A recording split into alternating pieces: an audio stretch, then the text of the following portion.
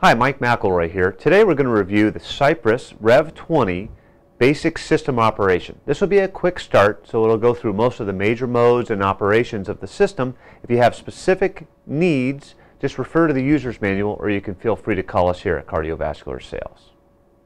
Inserting the transducer is simple. On the side of the box, line it up, place it, and press it in firmly. MO drive is located on the side of the device as well. Very simple. And to eject an MO, simply touch the green light. It will stop and eject the device. The other side is where the ports are.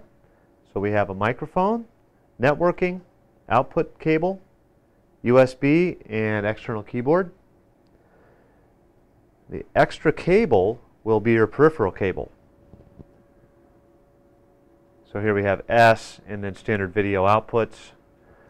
If you want to use a printer or an external monitor, you'll need to have this cable available.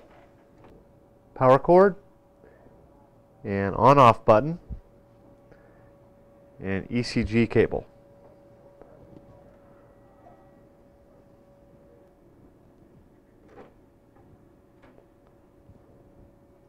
The Cypress has a very simple user interface.